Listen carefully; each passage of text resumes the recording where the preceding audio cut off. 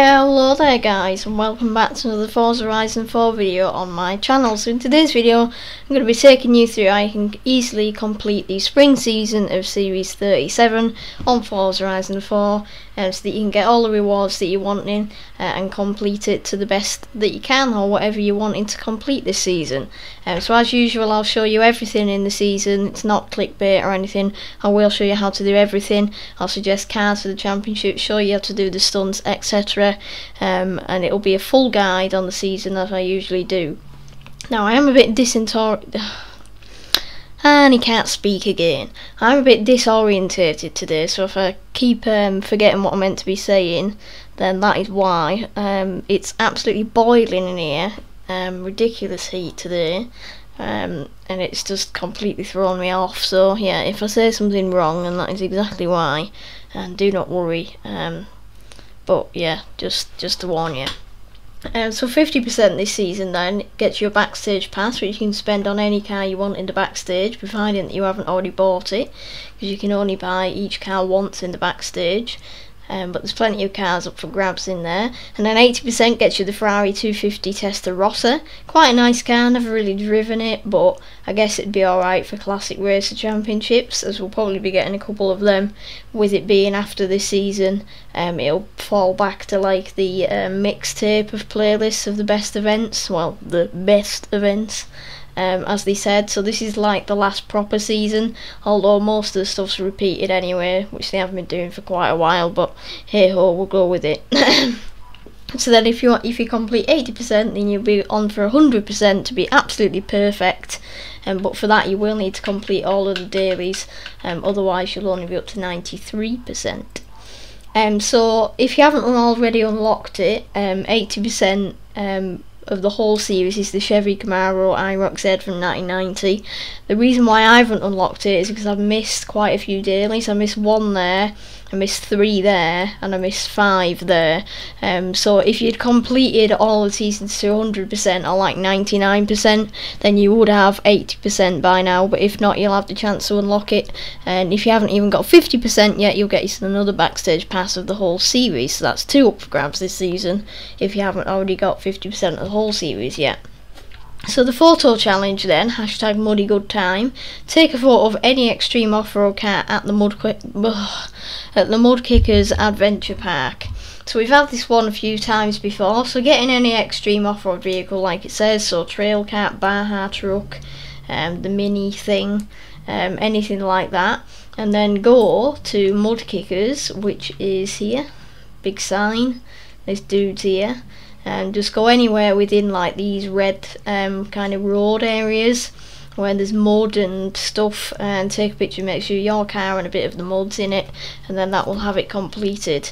It might even count if you're on the road next to it here and you get it in the background. I'm not really sure, but just to be safe, go on one of these roads here, actually in at the Mudkickers Adventure Park. So that'll get you 3% and a super wheel spin. The Forzathon shop backstage and Super 7 I usually do in the pinned comment, and last week I decided to do it in the video, but this week I'm going to go back to the pinned comment again because I feel like I will remember today, but hopefully I do. So for them you can check the pinned comment below once I've remembered to do it. For the weekly Forzathon challenge, Everyday Hero in your retro saloon, I made a video last night like I usually do on a Wednesday doing the Forzathon, so I'll link to that in the end screen, but you can also find it on my channel in the playlist section, and the playlist is called Seasonal Forzathons. It's a pretty easy Forzathon actually, and it'll get you 15% towards the season. Daily Forzathon challenges, they appear once every day at 3:30 PM GMT. That is the time that the season changes over, so we do that every day, and you get 72 hours to complete them, so that's 3 whole days. So some of them even overlap into the next season, so do not worry about completing them straight away. You can go on like on the 3rd day and complete 3, and then that will still count. They're usually quite easy as well, so you shouldn't really have any problems, but if you do, then just let me know. The other seasonal rewards this week then, for the trial you'll get yourself a Lycan Hypersport. Pretty sure that's an auto show vehicle, but Oh well, guess we'll take it. For the games, you'll get the Ford Fiesta RS, even if you lose, because remember, in games you do not have to win. Even finishing second out of the 2 teams gets you the prize. Again, I believe this is in the auto show, but I don't know, just whatever. And for the 3 stunts, as usual, you'll get a super wheel spin. For retro Hoonicorn attack, you'll get this Hoonigan V. God, I can't speak again. Hoonigan Mustang Hoonicorn V2. Really nice drift car, drag car, whatever you want it to be. Absolute monster of a car that is. Again, I don't think that one is in the auto show actually. I think the normal Hoonicorn is, but that one isn't, so it's a really nice car. Is that a Supra? We'll get you a Toyota Supra from 1992. So I think, is that the Mark III, if I'm right? Yeah, I think it is. I'm not really that big on Supras, but I think that's the Mark III. So quite a nice car as well. That is going to be part of my A to Z series, I think, or is on my list to tune anyway. And then the Saloon Returns will get you the Maserati Ghibli from 14. Again, quite a nice car actually. So they're all the rewards for this week. The monthly rivals and the online adventure then, they can be completed any of the 4 seasons. If you haven't completed them yet, this is the last opportunity you'll get to complete them, but you have got all week, because these, whenever they're completed, will apply to all 4 seasons like I said. So if you completed them in summer, then they'll be you'll start from 21% each season. The only reason I'm on 22 is because I accidentally completed one of the dailies when I just came on before. But you'll start from 21% each season. If you complete them later on in winter or spring, it'll add any percentage on that you've missed. So if you didn't quite get 80% in one of the seasons, complete these and you'll get it as long as you completed the rest of them. And some monthly rivals then is in the Vuel 05 RR. That was the last ever car that be added to Horizon 4 back in summer. And you just need to drive that around the Greendale Club circuit without hitting anything, rewinding or missing checkpoints. If it's got a flag next to it, then that means the lap doesn't count. Just go around and get a lap that does count and that hasn't got an exclamation mark next to it, and that will complete it. So basically a clean lap. You do not need to beat your rival, God, I can't speak. You do not need to set a fast time, it's just the clean bit that counts in the monthly rivals. And then in online adventure, if you haven't qualified for ranked adventure yet, then you need to play the quick play adventure. Racing, team racing is the fastest, and reach tier 3 in that category. Then it'll unlock ranked adventure, and then play 1 ranked adventure. Again, team racing will be fastest, and that will complete it. If that doesn't really make sense, then let me know in the comments and I can explain it a bit better. Right, let's get on to the stunts then. So they're really easy again this week, with it being spring. There's no snow or anything. Bit of moisture on the roads, but that won't be any problem really, hopefully for us. So I'll be doing all the stunts in the Mosler this week, so the share code's in the description as usual, as well as oh god, I can't speak, as well as any other share codes in the video. So leap of faith in design then, 137 meters, so that is 15.1 meters more than the usual 3-star objective. Really easy one this. You literally can't even fail to get 3 stars on this one. It's that easy. And with the Mosler, you'll be rocking nearly 200 meters without even breaking a sweat. So we're going to start just by the road here. And basically all you need to do is, it hasn't got dirt tyres on it, this, but it's alright. Just literally hit the ramp. And then that's probably going to fail me. Yeah. So if you land and hit a house, it can end up failing you. But hopefully we'll be able to do it second time lucky. And no, we're not. So yeah, you do have to jump quite a bit to the right, because it is slightly annoying. There we go. Oh, that's too much to the right now. Yep, that's too much to the right. God, we can't win, can we? We can't win today, Forza. Yeah, okay, fair enough. No. Yeah, so it's proven to be slightly annoying, but that's probably just because I'm not fully awake today. But when you do it, you'll have absolutely no problem whatsoever. I can guarantee it. Why did that not trigger? And now Forza is being cheaty. Ah, there we go, 189 meters. So yes, like I said, very easy, definitely not annoying. But yeah, if you're not dozy like me, then it'll be really easy for you. So that's that one completed then. Let's move on to the speed trap, which is called Lakehurst. We haven't had this one in a while actually, so that's quite good. So you need 195 mile an hour, which is 5 mile an hour more than usual 3-star objective. Again, a really easy one. Even going this way, you'll be absolutely fine. But I'm just going to start at this crossroad here, and then we're just going to absolutely full send it down the hill. You really don't need this much run up, but just to be sure I am, so that I don't have to do it multiple times like I did with the danger sign. And then this is the Xbox One loading times.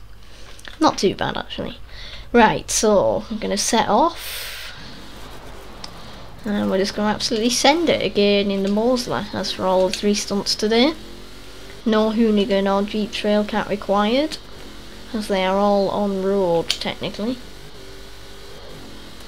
There you go, 245 mile an hour, so we cleared that by about 50 mile an hour there, so really easy.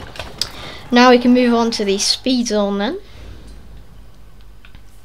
which is up round by Arthur's Seat in Edinburgh. So Queen's Drive, 133 mile an hour required. That's 13 mile an hour more than the usual 3-star objective. It's again a really easy one because you can wall ride this last corner, providing that you start and you go this way. If you go this way, you will have to brake. Therefore, we're going to start round here, and as long as you don't flip your car or whatever, you'll be absolutely fine. You do need to be a bit careful on the first corner, but apart from that, you'll be absolutely fine, like I said. Again, the Mosler for this one, but all the cars you can use for this week's stunts, well, anything really fast. The Hoonigan RS200 will do the danger sign, so will the Trailcat, the Bowler, the Ferrari Evo, the Shelby Monaco, but I hate it. Same for the speed trap, the Mosler, the Ferrari, the Shelby, Koenigseggs, Lamborghinis, anything that can do about 200 mile an hour. And then for the speed zone, anything that's got a bit of grip and speed, CCGT, anything like that will do you fine. So we're just going to go around. Again, you can wall ride this last corner, and there you go, 158 mile an hour, and that's a new PB. Shows how little I've done this one. Anyway, so yes, there you go, that is the 3 stunts completed. Really easy today, and just they shouldn't really cause you any problems. Right, let's move on to the championship suggestions then. So as usual, I'll suggest the best cars to get these championships games and trial completed, and I've got tunes for all of them. I've selected 2 or 3 as usual. I think I'll do the best with my tunes on them, and I've put the codes for them in the description. Any others, I'll show them on screen. You can find them by my gamertag. Right, so we'll start then with the trial. So the trial is down here, I believe. Yep. So it's street scene. It's all you can street, and it's S2 hypercars. So we've had S2 hypercars or things like that quite a lot recently, but I guess it's not all bad. But street scene, you will have the AI causing you problems, getting in your way, etc. But hopefully you should be alright. So with the trial, as usual, you're racing in a co-op team, so don't ram your teammates. Even if they ram you, they're just dumb. They don't know how to drive.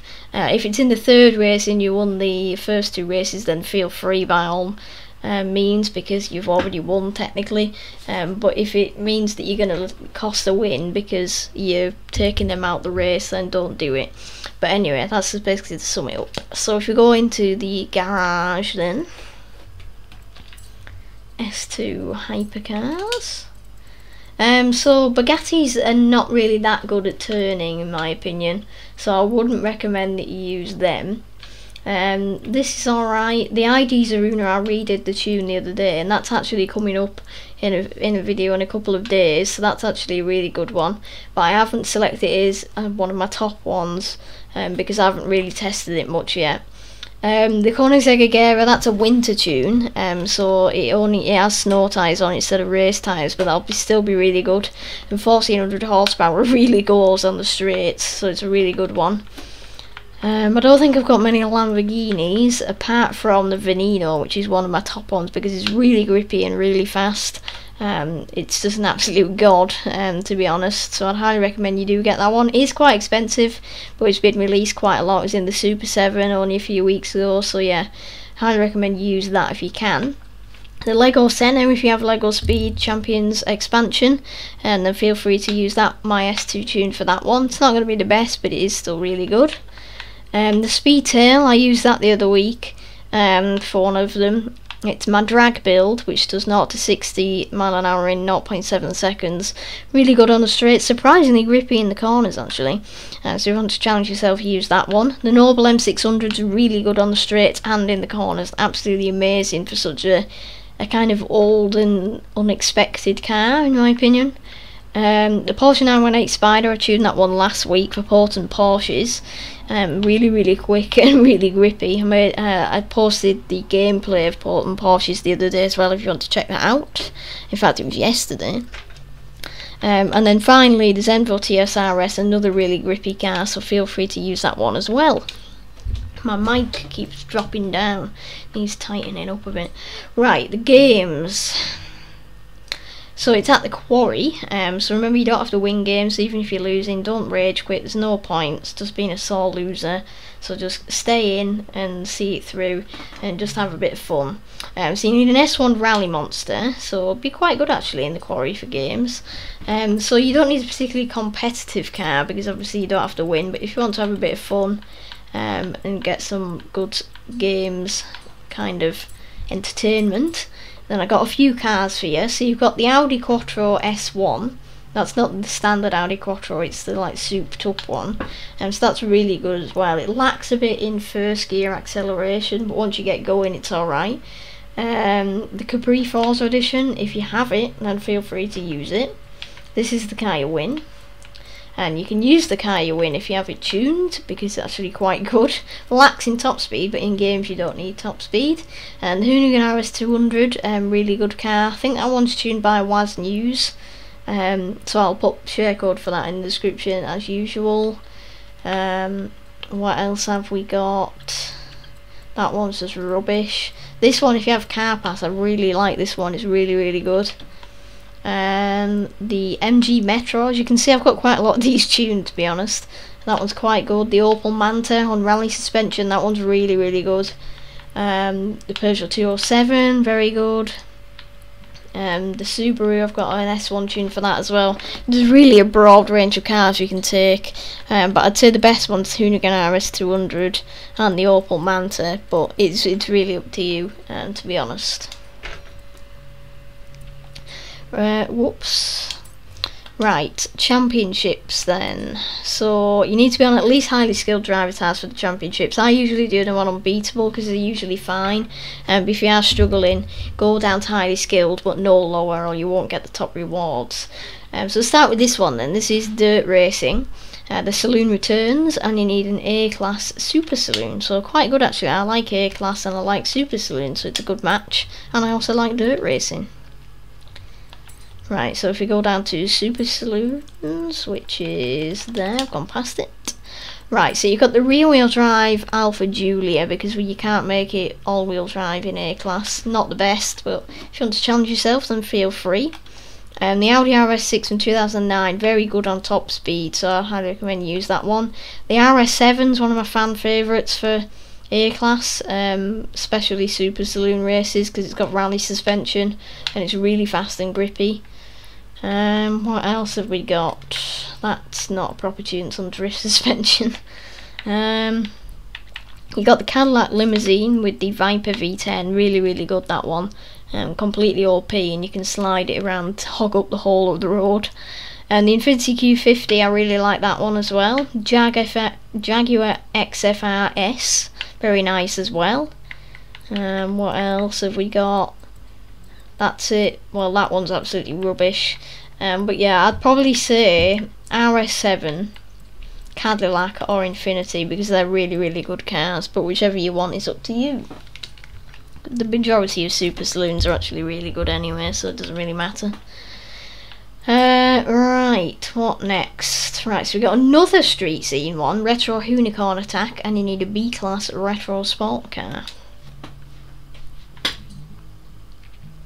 If we go to retro sports cars, there.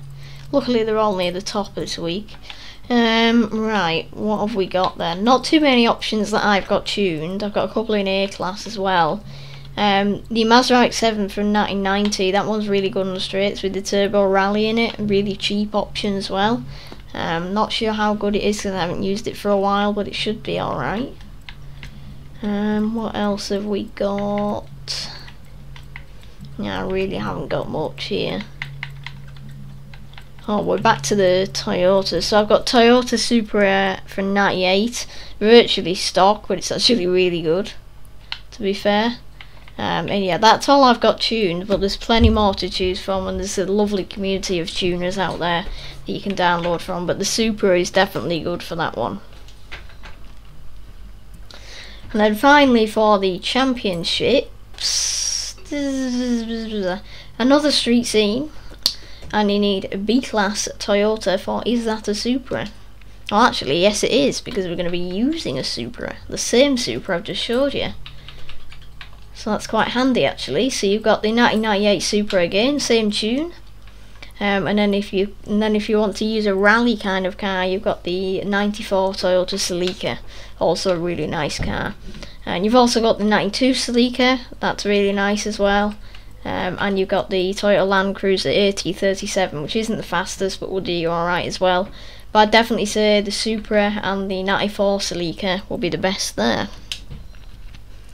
Well, that is it guys, so thank you for watching today's video. If I have missed anything, or if I haven't explained anything properly because I'm a bit doolally, then let me know in the comment section, as well as any other questions that you have.